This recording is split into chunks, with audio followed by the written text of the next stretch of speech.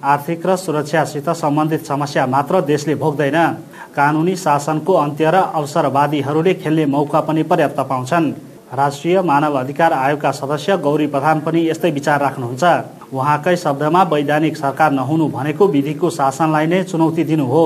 कुनै पनि देशमा वैधानिक सरकारको लामो समयसम्म उपस्थिति नहुनु भनेको त्यो देशको ल एन्ड अर्डर हैन, कानुनी शासन, विधिको शासन स्थापना हुन नसक्नु र शान्ति सुरक्षाका विषयवस्तुहरूमा, व्यवस्थाहरूमा चाहिँ एउटा चुनौतीहरू आइपर्ने कुराहरू हुन्छ। र त्यसैगरी सरकारका जुन जनसमुदायहरूलाई प्रदान गर्नुपर्ने राज्यका सेवाहरू छन्, त्यो सेवाहरू जनताले प्राप्त गर्न सक्दैनन्। त्यसो त मानव अधिकार संरक्षणमा पनि सरकार विहीनताको अवस्थाले नकारात्मक असर पर्छ नै। फेरि सुन्नुस् गौरी प्रधानलाई। मानव अधिकारको क्षेत्रमा पनि कतिपय मानिसहरूले भनौँ न राजनीतिक पार्टीहरूसँग आफ्नो विचारसँग असहमत राख्ने या फरक मत भएका साथीहरूलाई, मान्छेहरूलाई तिम्रो जिल्ला छोडेर जाऊ, तिमीहरूलाई हामी एक्सन लिन्छौँ भनेर हैन आधिकारिक रूपमा पार्टीहरूले चाहिँ आफ्नो लेटर प्याडमा ती कुराहरू छापेर वितरण गरेर र कतिपयलाई लखेट्ने हैन त्यस्तो समेत घटनाहरू भइसके पछाडि यसले मानव अधिकारको क्षेत्रमा एकदमै गम्भीर सङ्कट ल्याउँछ कि भनेर हामीलाई चिन्ता पनि भएको छ। र त्यो कुराहरू चाहिँ मान्छेको बाँच्न पाउने हक अधिकार, अभिव्यक्ति स्वतन्त्रताका कुराहरू, आफ्ना विचारहरू स्वतन्त्र रूपमा राख्न पाउने कुराहरू, मान्छेको घर सम्पत्ति रक्षा गर्न पाउने कुराहरू, एक ठाउँबाट अर्को ठाउँमा आवत जावत गर्न पाउने अधिकारहरूलाई कुनै पनि पक्षबाट कुण्ठित गर्न मिल्दैन। किनभने यस्तो बेला धमिलो पानीमा माछा मार्ने एउटा त्यस्तो प्रवृत्तिका त्यस्ता आपराधिक समूहहरू पनि सक्रिय हुन सक्दछ। जस्तो तराईका कतिपय ठाउँहरूमा मान्छेहरू दिनानुदिनै उनीहरूको ज्यान जोखिममा परेको, अपहरण भएका घटनाहरू पनि हामीले सुन्दैछौँ। त्यस्तो अवस्थामा वास्तवमा यो अस्थिरता चाहनेहरू र आफ्नो कथित पहिचानको निम्ति विभिन्न खालको एउटा सशस्त्र सङ्घर्ष गरिराखेकोहरूलाई एउटा थप बल पनि मिल्दछ।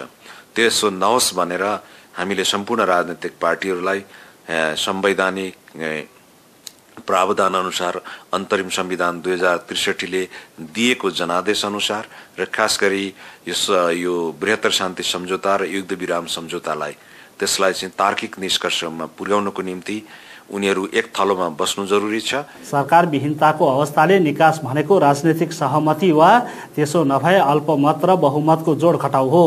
आखिर सरकार बनाउने त राजनीतिक दल नै हुन्। डाक्टर अर्जुन कार्कीको विचारमा राजनीतिक शक्तिहरूको सहमतिबाट मात्रै समस्याको समाधान हुन सक्छ। त्यसैले कार्की राष्ट्रिय सहमतिको विकल्प नभएको धारणा राख्नुहुन्छ।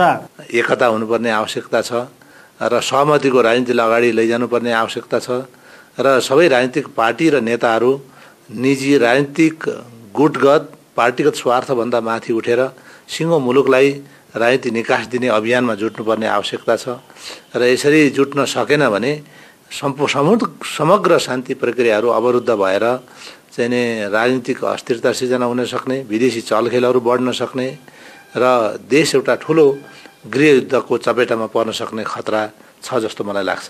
त्यसो भएको कारणले गर्दाखेरि मुलुकलाई राजनीति निकास दिनको लागि सरकार विहीनताको स्थितिलाई अन्त्य गर्नको निम्ति तुरुन्तै नेकपा माओवादी, नेकपा एमाले र नेपाली काङ्ग्रेस र मधेस जनाधिकार फोरम लगायतका पार्टीहरू एक ठाउँमा बसेर सामूहिक रूपमा मुलुकलाई जुन 12 बुँदे सहमति हुँदाको अवस्थादेखि अहिलेसम्म ल्याउँदा प्रमुख भूमिका निर्वाह गरेको शक्तिहरूले एक ठाउँमा बसेर निधार खुम्च्याएर सोचेर मुलुकलाई निकास दिनको लागि काम गर्नुपर्छ र जतिसक्दो चाँडो सरकार गठन हुनुपर्छ। आचार्यको भनाइमा अहिलेको अवस्था लम्बिए यसले संविधान लेख्ने मूल लक्ष्यमा नकारात्मक प्रभाव पार्नेछ भने शान्ति प्रक्रियाले पूर्णता पाउन सक्दैन।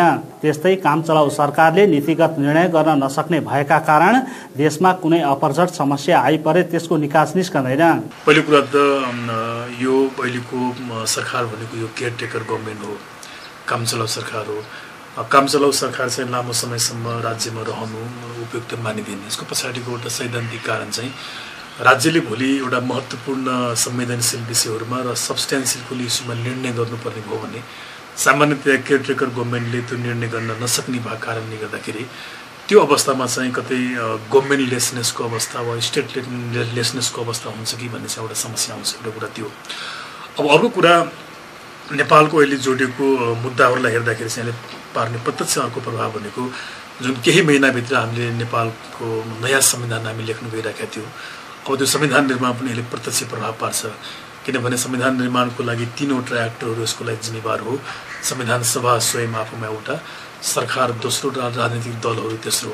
तर यो तिनटै एक्टर चाहिँ अहिले अर्को मुद्दामा उनीहरू अल्झेको कारणले गर्दाखेरि संविधान निर्माणमा पनि यसले ठुलो असर गर्छ। सम्भवतः संविधान तोकेको समयमा चाहिँ लेखिन चाहिँ गाह्रो होला।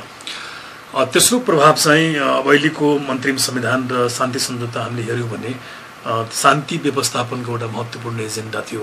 अब त्यो चिजलाई पनि अहिलेको यो घटनाले चाहिँ यसले प्रभाव पार्ने मैले देखिरहेका छु। चौथो कुरा, यसले एक प्रकारको पोलिटिकल्ली भन्दाखेरि नागरिकहरूको बिचमा एक प्रकारको विभाजनहरू हुने, अरू केही संस्थाहरू बिचको विभाजन जस्तो राष्ट्रपतिहरूले विवादमा आए। त्यसैले दलहरूको सद्बुद्धि पलाए नेपाली जनताले नयाँ सरकार चाँडै पाउने आश पनि गर्न सक्छन्। अर्को साताको विश्लेषणमा हामी नयाँ सरकारको आश गरौँ। nepalnews.com News from Nepal as it happens.